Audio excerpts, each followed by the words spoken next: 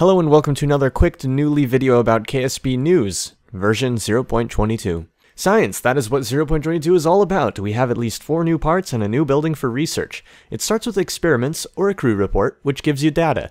The data can then be transmitted through existing communication parts, through this new dish, or recovered along with a vessel returned to Kerbin. Once you have this data, you get science, which you can use in the new research and development building to unlock tech nodes, giving you access to new parts and later tech nodes. There are currently 42 nodes with 2 parts unlocked with each node, and a few extra nodes set aside for modders. There's more info about how this stuff works, but I don't want to waste time droning on and on about it, so look in the description for it. Also, there's a video going over these things in a bit more detail made by Squad themselves, link in the description. A few quick other things to note: Subassembly Manager, you know that great mod? Yeah, there's going to be a stock form of it now. The avionics package, which was rendered useless by 0.21, is going to be turned into an atmospheric science module for gathering data during flight.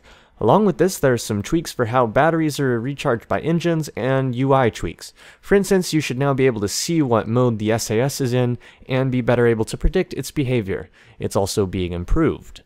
Going back to the new KSC, you might have noticed the runway looks a little different. Finally, we have runway lights at night. And that's about everything new for now. I've left out some details, as I said, so look down there in that description thingy for links to my sources and more info type things.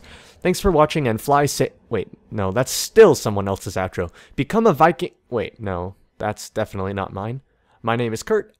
Wait, no, it's not. That's not my name.